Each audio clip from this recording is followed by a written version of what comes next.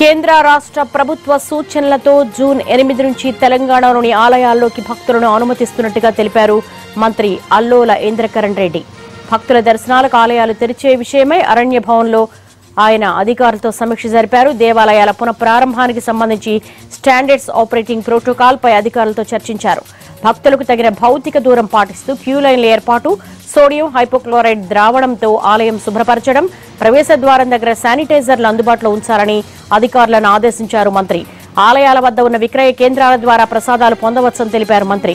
ప్రముఖ దేవాలయాలకు సంబంధించి ఆన్లైన్ బుకింగ్ సేవలు యథావిధిగా అందుబాటులోకి ఉంటాయని ఆయన తెలిపారు. కంటైన్మెంట్ జోన్లో ఉన్న ఆలయాల్లో భక్తుల దర్శనాలకు అనుమతి లేదని, అదేవిధంగా కంటైన్మెంట్ జోన్ల నుంచి భక్తులు దర్శనానికి రావద్దని విజ్ఞప్తి చేశారు మంత్రి.